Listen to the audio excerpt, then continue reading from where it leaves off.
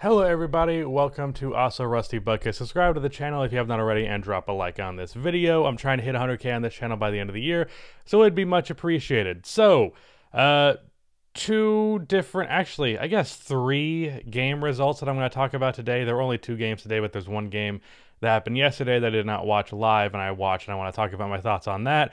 But all 3 of these games that I'm going to talk about, Nets versus Bucks from yesterday, Hawks versus Sixers today, and then Clippers versus Jazz. The team I predicted to win lost all 3 of those games. Some of them in more dramatic fashion than others. So let me first talk about this Hawks game, because that's probably what's going to be in the title, or at least part of it. I'll be real, I did not watch the first 3 quarters of this game, so I'm only going to be able to tell you about the 4th quarter. My mindset was, I'm going to watch the second half of this game if it's close. It was a 22-point lead at halftime, and I believe, according to Twitter, the lead got as big as like 26-27. So it seemed pretty much out of the hands of the Hawks to make that comeback. And I said after game 2, when the Hawks lost because Ben Simmons defended Trae Young so well, I said that that series was pretty much done. I predicted to win in 5. In game 4, the Sixers won, or game 3, the Sixers won, which made it 2-1. Game 4, Sixers had an 18-point lead, which they blew. So it just seems that's a tendency for them, is they just blow big leads. When I picked the Hawks to win, or to lose this series in that span, it was making the assumption that the Sixers were not amazing, but better than the Hawks. I have not been a big fan of the process Sixers in the past. I've expressed doubt in them multiple times. A lot of people were saying that I was crazy for predicting the Hawks to actually be able to give the Sixers a series. And I actually agreed with those people with that initial take, where I was like, actually, with Joel Embiid playing well, series should probably be fine for the Sixers, probably 5-6 games, but apparently not, because now they are down 3-2, and they have 2 more games, or maybe just 1 more to go. So it's weird, because my prediction originally was the Hawks can give the Sixers a series, but also if Joel Embiid is healthy, no, they can't. So I guess, I don't know. It's just fucking weird in lines of what my actual predictions were, because I kind of was contradictory, but it really depended entirely upon Joel Embiid's health. I'm just rambling at this point. 4th quarter of this game, it was initially Lou Williams who led the comeback. I'm not sure what exactly the point differential was going into the 4th quarter. I think it was like 16 points, somewhere in that ballpark. Well, Lou Williams comes into the game, and the Sixers are running a bench lineup, which people were talking about. But Lou Williams is amazing in the 4th quarter. I believe he had 11 in the 3rd quarter, or at least that graphic popped up. So, yeah, Lou Williams led this comeback initially. Then the Hawks starters, along with Lou Williams, came into the game. The Sixers starters come into the game, and the Hawks just gradually chipped away at the lead. And I believe, was it Trae Young was fouled on a 3 by Ben Simmons, and I think that was those 3 free throws gave them the 1-point lead. I think it was 105-104 at that point. And once they had that was when the game was just completely in their favor. The Sixers did not do a good job at getting their own shot off. There was I can't remember actually exactly what happened. Okay. Joel Embiid brings defensive attention to the paint, but Tobias Harris is open under the basket, goes for a left-hand hook. That gets swatted by John Collins, and then Tobias fouls John Collins going for the rebound. Collins goes to the line, makes his free throws, and the Sixers do not get a 3 off on the next possession, or at least if they did, it missed. I can't remember what exactly happened. But yeah, the Hawks took care of business in a game that they were just completely out of, and being that this is the 2nd game this has happened in a row, not good look for the Sixers, not a good look for Doc Rivers. That lineup kind of killed them, but at the same time, even when the starters were in, they still were not doing great. And apparently, I didn't watch the 3rd quarter, but apparently Embiid and Seth Curry were the only players who scored in the second half. Also, Ben Simmons free throws. That's a thing. Also, Joel Embiid free throws. He did miss 2 at the end of this game, which was just outright choke job, but overall he had a great game, so I'm not going to put the brunt of the blame on him. But Ben Simmons in this game, though I did not watch it, you don't have to watch a game to know that 8 points on with 14 free throw attempts isn't good. How do you have 6 more free throw attempts than you do points? That's just downright pathetic. There's nothing else to say about it. It's just straight up not okay in any capacity to play like this, especially with your back against the wall, when you shouldn't have had your back against the wall to begin with.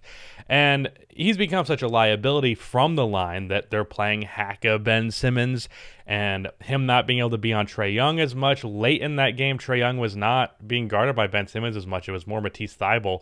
I'm not sure why that decision was made, but it was. So yeah, especially if Ben's not even going to be out there defending Trae Young to the extent that I think he should, it's just not making sense to play him. But that's enough for that game. Again, I only watched the fourth quarter of that one, but the Sixers, very concerning. The Hawks now have the lead in this series that should probably be over by now. Like the last 2 games the Sixers should have won, so the series should be over, but it's not. So yeah, there's that. Now let me talk quickly about Bucks Nets, and I'll end on Clippers Jazz with the game that I just finished watching. I didn't watch Bucks Nets because I came home from Chicago on Tuesday and was very tired, so I just slept for like 13 hours straight through the game. I wake up, check my phone, and literally everybody and their mother is talking about Kevin Durant, and rightfully so, because this is the most dominant, and I'm choosing my words carefully there, the most dominant performance that I have ever seen from Kevin Durant. Now, it's not the best, I don't think, though it's certainly up there. I think I've seen just technically a bit more impressive-ish performances, higher points, higher efficiency, even though he had crazy high points and efficiency in this game. But this game was the one where it mattered the most. And while I tweeted that James Harden is the best player on the Nets, and I still stand by that, or maybe not necessarily the best player, but at the very least the most impactful one on that team. What I didn't do was venture as far as to say, which is what a lot of people did, that Kevin Durant can't be the first option on a championship team, which is the dumbest fucking thing I've heard, because obviously he can. The real reason why I believe Harden is the most important player to the Nets is just simply playmaking, and that's because in Game 4, a game that I attended, the playmaking on Kevin Durant's part was not good, at least not good enough to just carry an offense entirely. But that's not to say that Kevin Durant can't be the best player on a championship team. Best players on championship teams have limited things about them. Like Kawhi Leonard, typically, when he was on a championship run, he couldn't be the best playmaker on his team. That was Kyle Lowry's job. Basically, Kevin Durant just needs a guy whose job it is to be a playmaker. He had Russell Westbrook. He had Steph Curry. He has James Harden now. That's just what works well with his game, and that's not necessarily just that's not like, no, he can't be it. Okay, I'm rambling because this is a stupid fucking conversation. If you believe Kevin Durant couldn't be the best player on a championship team, you must have forgot 2014 and the 2 times, or at least one, that he was the best player on a championship team. So that was a stupid argument, and the fact that that happened to begin with was dumb. Criticizing James Harden for Game 4, not James Harden, Kevin Durant for Game 4, perfectly valid. Saying that he's not a champ, stupid. It was just stupid. But this game, I mentioned the playmaking, and while, yeah, he had 49 points on, wow, look at that, 69% from the field. Nice. While he did do that, the 10 assists were all very impressive. A lot of it was Jeff Green. Jeff Green was fucking awesome this game. A lot of it, there was a pass to Blake Griffin that was like, he threaded the needle so tightly, so well. I don't know how you'd say that. He threaded the needle really well. He had a pass to, or no, he didn't have a pass. It was actually a James Harden pass, but he set a screen for Joe Harris, who got a backdoor cut layup. Speaking of James Harden himself, he was playmaking in this one, really did not get any scoring opportunity. He hit a bank floater, I believe, and one. And that is all that he really did scoring-wise, but he was playmaking. He put up threes, but they did not go in. And Joe Harris had a terrible game. And you'd think that if the Nets are going to win a game like this, being that they just had the Game 4 that they did, you would expect that Joe Harris would have a good game because he's had great games and he would be the second option at this point. But no, the guy who stepped out outside of Kevin Durant, because as good as he was, he couldn't do it himself. The guy who stepped up was Jeff Green. Now, this does not surprise me. This is one of the best Jeff Green games. He was 7 for 8 from 3, 8 for 11 from the field overall, which is phenomenal. And he hit a couple of threes. There was one, speaking of Kevin Durant passes, there was one where Kevin Durant ran to the basket and threw it like way back cross court to Jeff Green, who was trailing, who nailed a three in Giannis's face. Like, that was such a great pass, such a great shot. And Jeff is just good, and I don't understand why he keeps getting minimum contracts on these championship level teams. I understand why they're giving it to him, but I don't understand why he's not perceived to have more value than that, because Jeff Green is like an $8 million+ a year player, and he plays like it in the playoffs routinely. Think about how fucking great he was for the Rockets. Think about how good he was for the 2018 Cavs. A little bit more inconsistent than he is now, but still good. Jeff Green is just consistently really good, and I don't know why he's always like we'll throw that guy a vet's minimum. He routinely has not games of this capacity, but there's pretty much always in any playoff series that he's been in the last couple of seasons, there's almost always the Jeff Green game. I may or may not have mentioned it in my preview for the Bucks Nets series, but there's almost always one Jeff Green game among a 7-game series, and this was clearly it. I also have to mention, because a lot of the praise went Kevin Durant's way naturally, Jeff Green's way secondary. Blake Griffin was awesome in this game, and I don't know why that has kind of gone unmentioned. A couple of threes, things like that. Layup that he finished. I believe he had a dunk. Am I crazy? Did he have a dunk? I can't remember now. But he got sat basically after the first quarter in Game 4. In this game, even though Jeff Green was amazing, he still managed to find his way on the floor and do the right things offensively pretty much every time. So credit to Blake Griffin for that.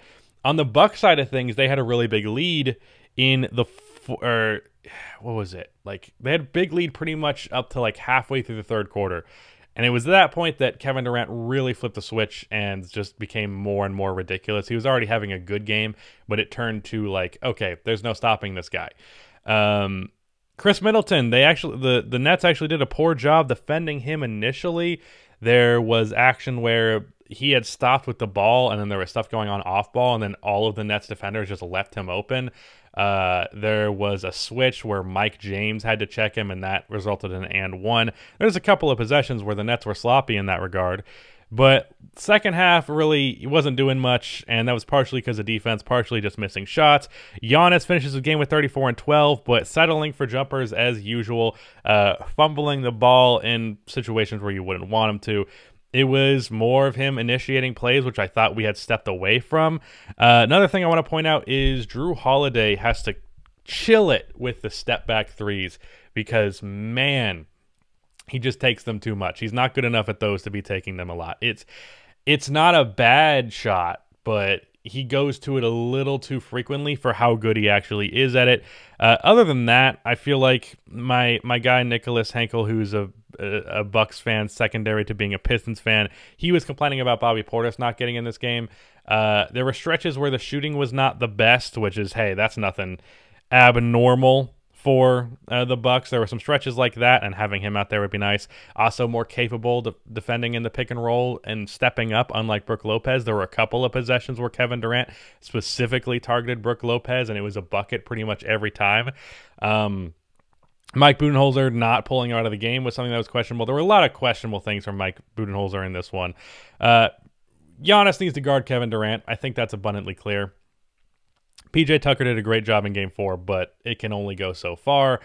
But yeah, I think I've talked about that game enough. It's weird watching a game after it actually happened, so I already kind of knew it was going to happen, but yeah. Anyways, Clippers, this is going to be a long one. I decided to do just one video instead of two because I only watched the fourth quarter of Hawks Sixers, and it felt like it would be kind of fucked up to make that the title, and then I would talk about it for like 3 minutes and then talk about Bucks Nets. So Clippers versus Jazz. I just cut because I coughed really loudly. This game, I just made a video talking about the Chris Paul injury, or Chris Paul COVID, as well as Kawhi Leonard's ACL injury, and after that I was like, this the Utah Jazz are probably getting a free path to the finals right now because I don't know that the Clippers get more than one game off of them without Kawhi Leonard. Now, that being said, there's a very real chance that this was just that one game, but I have to give credit where credit is due to the Clippers here. And this is a weird thing with this Clippers team is I keep finding myself slandering them and then crediting them and then slandering them and then crediting them. It's like they just are so wishy-washy. But Paul George with 37, 16, and 5 on 54, 33, 91 splits. He did have 5 turnovers, so there's that. But he absolutely flawlessly led the charge for the Clippers in this one. And this is when everybody basically looked at Paul George unanimously. After Kawhi's injury, it's like, okay, now it's Paul George time. And playoff P, it's playoff P time. Playoff P was a real thing today. Like, not a meme, like actually he played great. And it was not abnormal Paul George stuff. And like typically when you look at his underperformances in the playoffs, it's not because he can't get his shot off or he's just defended so well that he's putting up tough shots. Like he takes tough shots routinely, but that's pretty much his standard. Really bad Paul George playoff games come when he's just not making shots that he normally makes. This time, he made the shots that he normally makes. That's pretty much as far as it went. It's typical Paul George offense, but it was working today, unlike Game 1 and in other playoff games in the past. And especially, he has not been in a situation where he's the first option on a playoff team since, or at least maybe not the first scoring option, but at the very least, like the only star caliber player on the floor since he was with the Pacers. This is the first time that's happened. So, that's a big deal. And he absolutely showed out when he did that. Other guys who showed out, Marcus Morris Sr. as well as Reggie Jackson. Now, Marcus really scored within the flow of the offense. There were some pull-up mid-range shots and things like that he's one to do. But for the most part, it wasn't that abnormal. He just had a good, pretty standard game. But then Reggie Jackson had what's becoming a standard game. With 22 points, a lot of those points coming in the fourth quarter. He hit a crazy difficult mid-range shot at the top of the key, a huge, maybe 2 huge threes down the stretch in this one. He's just been amazing. Terrence Mann has been amazing. He got a not dunk over Rudy Gobert, although I only saw the replay because I heard the call and I was like, wait, what the fuck happened? And then I saw the replay. It didn't look like he really dunked it well, but it got in, so it doesn't matter. It was an and one. He also hit a big 3 in, I think it was the third or fourth quarter. I think it was the fourth quarter, pretty sure. I haven't even talked about the Jazz side of things, so let me do that. The reason why that 3 was big is that while the game was around, I think the Jazz were up 5 at halftime. I think it was 65-60. After that, the Clippers gradually got into it, but then the Jazz and then got a lead, but the Jazz started creeping back in, but a Terrence Mann 3 and then I believe a Reggie Jackson 3 pretty soon after really started to put this one away more. And then Paul George became the closer, and he didn't make, I don't know that he actually made any shots late in this game, but he hit his free throws. And there was one possession in particular where it wasn't like intentional to not get a shot off, but because they technically drained 24 seconds off of the clock, that was something, I guess. If you're gonna not score on the possession, at the very least take up the most of your opponent's time when you have a lead. As for how this game started, it looked like the Jazz were about to run away with it because Bojan Bogdanovic was 6 for 6 from 3 in the first quarter. So it's the third time that's happened now. The previous record in the first half for three-pointers was 6 by Michael Jordan. And that's happened 3 times now. I don't know if he actually hit a 7th one to break the record. I didn't actually check and see if that happened because I don't think he did. But he finished with 9, and he had a great game. Rudy Gobert was really good with some offensive rebounds, some tip-ins and things like that. He had 5 offensive boards in this one. There's a putback dunk, 2 different putback layups. So he had a good game in that regard, although he did get taken to the rim by Paul George and Reggie Jackson at different points in this game. That was another thing Reggie did, is he had a really nice drive on Rudy Gobert on a switch. Other than that, Donovan Mitchell didn't really have to do much offensively early in this game because Bogdanovich was doing what he was doing. But then later in the game, he was kind of called upon, and it was okay. He didn't really get into his. The thing is that he wasn't really asked to do much until later in the game, and by then his rhythm was not ideal. I'll say that. So that held him back, and he had a big three, but that was about it as far as I can remember in terms of big shots from him. So that's not ideal. Jordan Clarkson had a very, very hot first half where he was just shooting crazy ass threes. Every shot that he takes is like a heat check type of shot, and it either goes in or it doesn't. Either way, it's fun as hell. Actually, it's not really fun as hell when it doesn't, but it's definitely fun as hell when it's going in. As for the future of this series, Mike Conley has to fucking play. If he is capable of playing, he has to play. That's just period. That will definitely probably get you to the point where it's like, as good as Paul George can play, that'll probably be overwhelming. I don't know that you can expect, even though he's been good, and both of them have been good, really, a Reggie Jackson and Marcus Morris to combine for 47 points. So assuming you can just contain Paul George and the other role players don't have crazy games, maybe one of them does, but not two, and you do that for the next two games, and Mike Conley comes back, you have Donovan Mitchell play better, I think you're probably relatively secure in still winning this series. That being said, don't play with your food, because right now you see yourself with the advantage when previously most people expected the Clippers to win this series. Don't waste this opportunity without Kawhi Leonard playing. This was the longest post-game recap in a long fucking time. But yeah, that's it. Goodbye.